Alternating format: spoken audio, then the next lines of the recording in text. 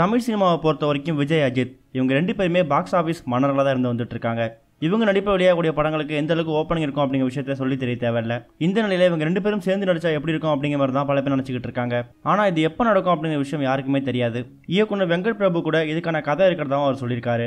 அந்த கதையை நான் கேட்டிருக்கேன், அந்த படம் வந்தா வேற லெவலில் இருக்கும் அப்படிங்கிற மாதிரியும் பிரேம்ஜி அமரன் தெரிவிச்சிருந்தாரு. ரொம்ப காலமாவே பல புதிய இயக்குனர்கள் தளபதி வச்சு படம் இயக்கணும் அப்படிங்கிற மாதிரி சொல்லிட்டு வந்துட்டு இருக்காங்க. ஆனா இவங்க ரெண்டு பேருமே தனித்தனி பாதையில போறதால இவங்க ரெண்டு பேருமே சேர்ந்து படம் பண்றதுக்கு வாய்ப்பு ரொம்ப கம்மியா தான் இருக்கு.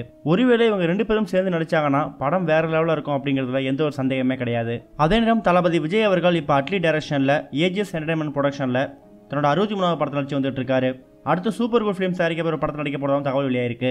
அதே மாதிரி தலா அஜித் அவர்கள் ஸ்ரீதேவியோட கணவர் போனி கபூர் அவர்கள் தயாரிப்பில் நேர்கொண்ட பார்வை படத்தில் நடிச்சு முடிச்சிருக்காரு. தலையோட அடுத்த படமும் போனி கபூர் ப்ரொடக்ஷன் உருவாக போகுது அப்படிங்கிற மாதிரி சொல்லப்பட்டிருக்குது. இந்த நிலையில மும்பையை தலைமையிடமாக கொண்ட ஒரு பெரிய நிறுவனம் தளபதி கேட்கிற சம்பளத்தை நாங்கள் கொடுக்க ரெடியா இருக்கும், அதனால அடுத்த 4 படத்தை நடிக்கிறதுக்கு கமிட் ஆகுங்க அப்படிங்கிற மாதிரி சொல்லியிருக்காங்களாம். அது மட்டும் இல்லாம இந்த 4 படத்தோட சம்பளங்கள்ல 2 படத்துக்கான சம்பளத்தை அட்வான்ஸா கொடுக்குறோம் அப்படிங்கிற மாதிரியும் அந்த முன்னணி நிறுவனம் சொல்லியிருக்காங்க. ஆனால் அவங்க இதுக்காக தான் வராங்க அப்படிங்கிறது தெரிஞ்சுக்கிட்ட தளபதி இவங்க ரெண்டு பேருமே அவங்கள சந்திக்கிறத கூட அவாய்ட் பண்ணியிருக்காங்களாம். தளபதி இவங்க ரெண்டு பேருமே படத்துக்கான சம்பளம், அதுக்கான வரி, தென் ஷூட்டிங் அப்போ செய்யப்படுற வசதிகள் இது எல்லாத்தையுமே சேர்த்து கிட்ட 50 கோடி ரூபாய் கிட்ட சம்பளம் வாங்கிட்டு இருக்காங்க. 2 படங்கள்னு சொல்லும்போது 100 கோடி ரூபாய் வந்துடும். ஆனால் அந்த தொகையை ஒரு பெருசாக எடுத்துக்காம அதை அவாய்ட் பண்ணியிருக்காங்க இவங்க ரெண்டு பேருமே. இந்த விஷயம் தமிழ் திரையுலகத்திற்கு ஒரு மிகப்பெரிய பெருமை தேடி கொடுத்துருக்கு. இது மூலமா தளபதி ரசிகர்கள் இவங்க ரெண்டு பேருமே இப்போ ரொம்ப பெருமையாக ஃபீல் பண்ணிக்கிட்டு இருக்காங்க. இன்னொரு கூடுதல் செய்தி என்ன அப்படின்னு கேட்டிங்கன்னா, மும்பையை தலைமையிடமாக கொண்ட அந்த பிக்சர்ஸ் வேற யாரும் கிடையாது, முகேஷ் அம்பானி அவரோட ரிலையன்ஸ் பிக்சர் அப்படிங்கிற மாதிரியும் தலா அஜித் தளபதி விஜய் இவங்க ரெண்டு பேருமே தமிழ் ப்ரொடியூசர் யாரும் பாதிக்கக்கூடாது அப்படிங்கிற காரணத்துக்காக தான் இப்படி வந்த வாய்ப்பை அவங்க அவாய்ட் பண்ணியிருக்காங்க அப்படிங்கிற மாதிரி சொல்லப்பட்டிருக்குது. இது ஒரு பக்கம் இருக்க, பிரம்மாண்ட இயக்குனர் சங்கரோட இயக்கத்தில் கமலஹாசன் காஜா அவர்கள் நடிக்கிற படம் தான் இந்தியன் 2. ஆனால் இந்த படத்தோட படப்பிடிப்பு திட்டம் எப்படி நடக்கல அப்படிங்கிறதால இந்த படத்தை தொடர்ந்து தயாரிக்கிறதுக்கு லைக்கா நிறுவனம் விரும்பல அப்படிங்கிற மாதிரி சொல்லப்பட்டிருக்குது. 350 கோடி ரூபாய் பட்ஜெட்ல இந்த படம் தயாரிக்க இருந்தாங்க. கமலஹாசன் அவர்கள் தேர்தல் பிரச்சாரத்தை ரொம்ப மும்மரமா இறங்கியிருக்காரு. இதனால படத்தோட படப்பிடிப்பும் தாமதமாயிட்டே இருக்கிறதால லைக்கா நிறுவனம் அதிருப்தி அடைஞ்சிருக்காங்க.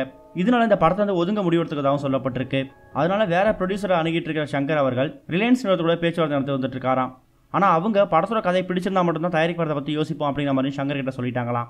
இது ஒரு பக்கம் இருக்க, பிக் பாஸ் சீசன் 2 கலந்துகிட்ட 16 போட்டியாளர்கள் அதிகம் பேசப்பட்டவங்க யாருன்னு பார்த்தீங்கன்னா மகத் அப்புறம் யாஷிகா இவங்க ரெண்டு பேரும் தான். மகத் பிராச்சி மிஸ்ரா அப்படிங்கிற மாடலை லவ் பண்ணிட்டு இருந்தாங்க.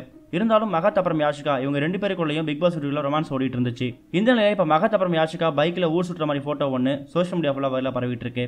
ஆனா இந்த போட்டோ இயக்குநர்கள் மகேஷ் வெங்கடேஷ் சேர்ந்து இயக்கிற படத்தோட படப்பிடிப்பு எடுக்கப்பட்டது அப்படிங்கிற மாதிரி சொல்லப்பட்டிருக்குது. இதை பத்தி நீங்க என்ன நினைக்கிறீங்கன்னு உங்களோட கருத்துக்களை கமெண்ட்ல போஸ்ட் பண்ணுங்க. இந்த வீடியோ உங்களுக்கு பிடிச்சிருந்தா லைக் பண்ணுங்க, ஷேர் பண்ணுங்க. கனெக்டிங்கோட அப்டேட் தெரிஞ்சுக்கிறதுக்கு சேனலை சப்ஸ்கிரைப் பண்ணுங்க. இது வரைக்கும் கனெக்டிங் டிவிக்கு சப்ஸ்கிரைப் பண்ணனா மறக்காம சப்ஸ்கிரைப் பண்ணிக்கங்க. உடனடி அப்டேட்ஸ் பெறுவதற்கு நோட்டிபிகேஷன் பெல்லையும் கிளிக் பண்ணிக்கங்க.